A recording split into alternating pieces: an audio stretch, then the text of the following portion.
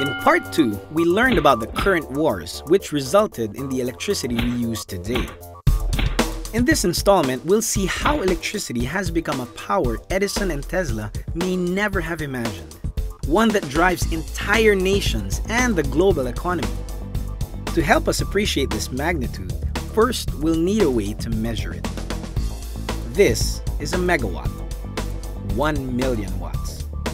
A megawatt hour is the amount of energy needed to power up 2,700 Filipino homes for 1 hour.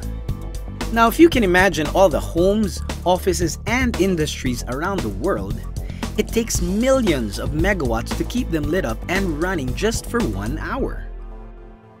This is a typical daily electricity consumption curve. It shows how we generally use electricity at home when we wake up, at work, and finally back home to sleep in a given day. An important issue now is how we can ensure the electricity we need every day is always available and affordable. For while we are making inroads into the development of sustainable sources of energy, we are still heavily reliant on limited fossil fuels. And due to the increasing awareness and demand for environmentally friendly solutions, we are called to be more efficient in our use of the resources which we do have. What we need is a new way of looking at electricity, a new model for generating it, and a new model for managing it, a better alternative. We've already described electricity as a kind of energy and as a resource. But what if we also think of it as a commodity? Something you can buy, sell, or trade?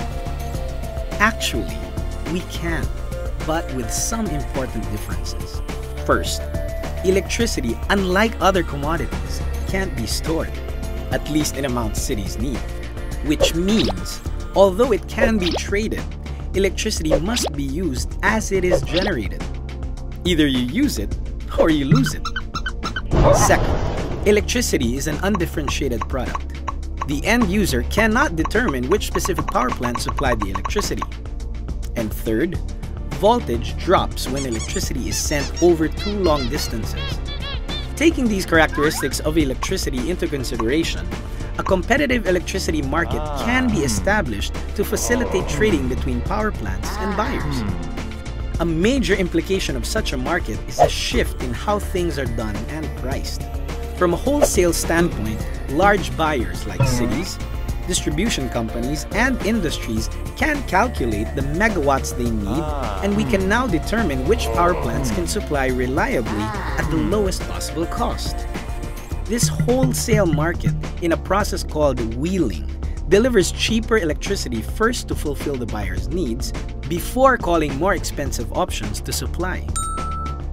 Delivery is instantaneous, delivered just as it's generated. In this way, a transparent and efficient electricity market encourages power plants to be more efficient and cost-effective. And by ensuring the best costs and the best supply, the consumer gets the best price for their power. The industry makes efficient use of our natural resources, reducing wasteful use. And we make sure that the next generations enjoy the benefits of our decisions today. The dream of what the world can be. A vision of better alternatives. And inspired possibilities. We have the power to make a brighter future.